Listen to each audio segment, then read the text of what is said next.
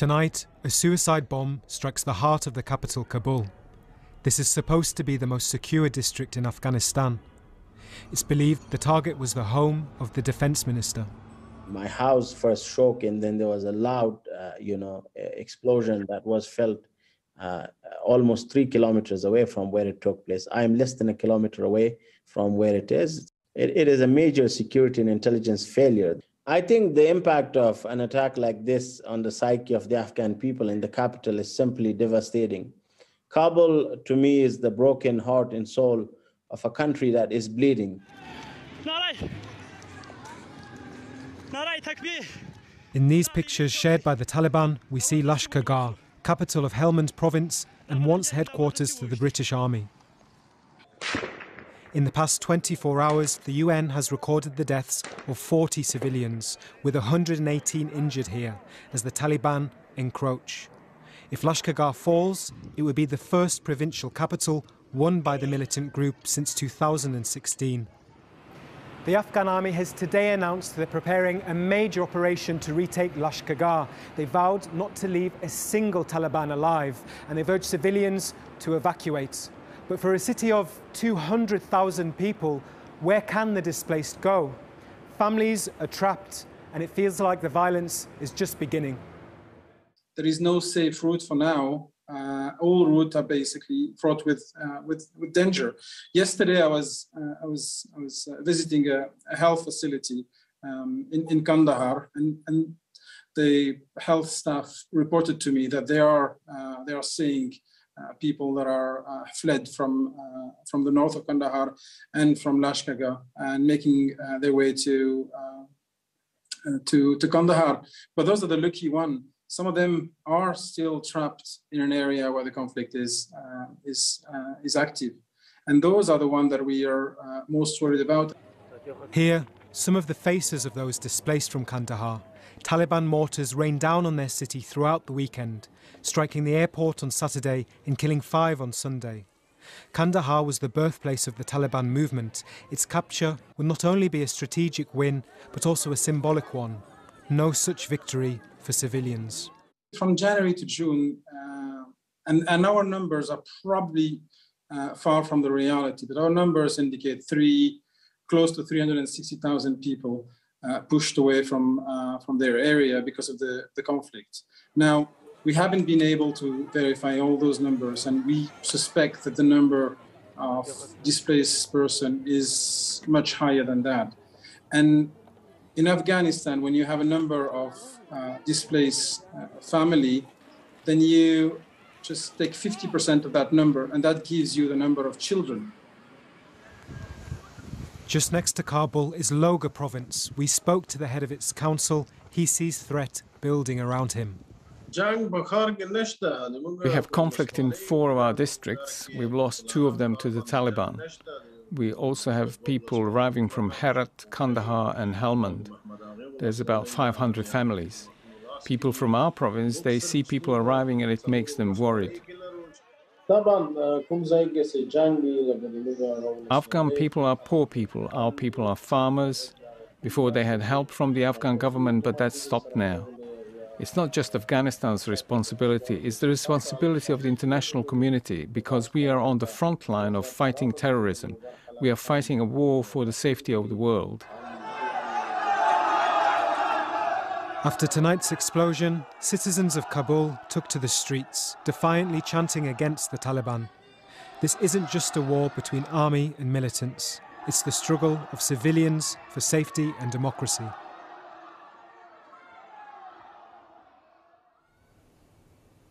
Emma Nada. Earlier I spoke to Babar Baloch from the UNHCR, the UN Refugee Agency, and I began by asking him about the humanitarian consequences of this fighting. What we are seeing right now is utter devastation which is unfolding in front of our eyes. Afghans seem to be going through another tragic episode of history. The figures are staggering. So 360,000 Afghan civilians have been displaced inside their country. and 60% of them are children under the age of 18. And the total number of displaced inside the country now is 3.5 million people. Mostly Afghans are running for their lives inside Afghanistan, but what they are looking for is peace. This conflict has to end to give the Afghan civilians a respite from the fighting. One of the things that happened, I think, earlier on this summer is many people fled into towns and cities like Lashkargah and Herat, which are now themselves the scene of new fighting. I mean, there seems to be no internal refuge possible. When the fighting was happening in the rural areas, so they would run to places like Lashkargah, like to Kandahar, like to Helmand, Mazar Sharif. As the push comes and the conflict moves inside there, where could they go now? This is the question that Afghans are asking. And they're also asking the question, why do they deserve this fate? Now, as we know, historically, one of the main answers to your question, where can they go now, was Pakistan. Still 1.6 million or something like that Afghan refugees there. But when Pakistan says now we won't let any more in, is that credible? Do you think we should believe them?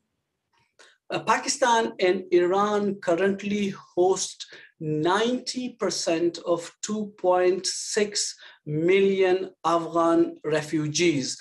Afghans have been hosted in those two countries. Afghans depend on those two neighboring countries for many reasons.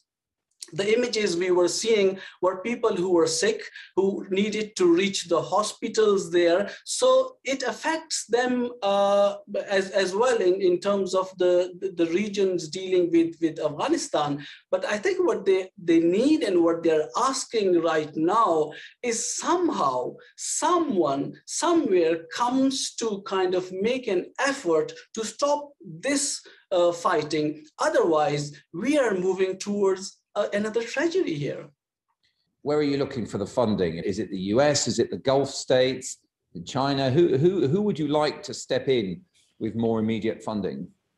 I think countries that have resources, countries that have been contributing in terms of the humanitarian efforts, the call is on everyone. Do you see this developing into another serious problem for Europe and European border control? Because we read about the migration route through Iran and Turkey, lots of younger Afghan, particularly younger men and boys taking that route.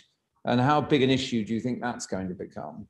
So far, what we have seen, a majority of Afghans are being displaced inside their country, inside Afghanistan. The numbers who are reaching to Europe are small. If you're talking about Afghans who are arriving from Turkey into Greece, this year, so far, 4,000 people have crossed that part of the Mediterranean. You know what the number of Afghans is in that? 1,000 Afghans have arrived. So the majority of Afghans are still trying to make it work inside their own country. They need the support and they are looking towards the world that everyone else stands with them. Babul Baloch, thank you very much. Thank you. Joining us now is Mariam Wardak from Her Afghanistan, an organisation aimed at supporting Afghan women. Welcome to Newsnight. You've helped mentor women to break through as engineers, as doctors. What do you think is going to happen to them now? Well, I've been listening into what your speakers have mentioned, and I wanted to bring a little bit of context. A majority of the population of Afghanistan is below the age of 35, that's 70%. And Afghanistan is going through a brain drain, and that brain drain is mostly males. The women find it very challenging in the current cultural context because they have this fear of what's going to happen next. There's no stability, no assurance, and the fact of if they should work. They need to work in the sense that now some of the homes in Afghanistan have turned into a matriarch. And these women have to bring in food, but they are concerned that if they go and work and associate with themselves with any international organization, will that be the death of them in the coming years?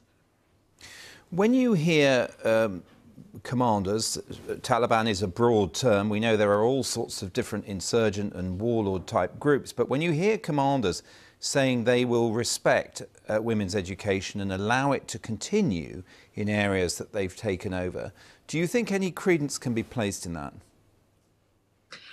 I think that we must take what they say seriously. And this is a change in narrative. When the Taliban were first in power in 2000, in the year 2001, in 1990s to 2000, they didn't allow any females to attend to school. So there's a huge change. And I think that we need to acknowledge that change. And I think that change is not only with the Afghan Taliban, but there's a change in the Afghan people. The Afghan youth are not the youth of the 90s, and they will not accept certain structures that are going to be placed by the insurgent group. And I think that this is the beauty of it. And this is where negotiation needs to come in place. And one of the key things that I force my young girls to focus on is how to negotiate, the art of negotiation. What can they give up? One of the aspects that I criticize the West for mostly in Afghanistan is that they focus more on attire. Oh, young girls are wearing jeans. That is a very superficial liberation, and that does not really justify anything, and more so has been pushed back, and there has been backfire by the Afghan elders due to this. I'm afraid we don't have a huge amount of time, so if I could ask you briefly what your advice now would be to friends or people you're in contact with, women. Would it be simply to be less visible, or do you think they should carry on their life completely as normal in areas that have fallen to the insurgency? I think that they need to assess their situation and see how they could best operate in the worst case scenario. And I say the worst case scenario because things in Afghanistan have never improved. It's only gone worse to worse to worse. And if they find that less visibility will be able to give them freedom of mobility, then that's the best way to go. Many of my young girls have changed their ways from wearing burqas to be less visible and minimize their activism.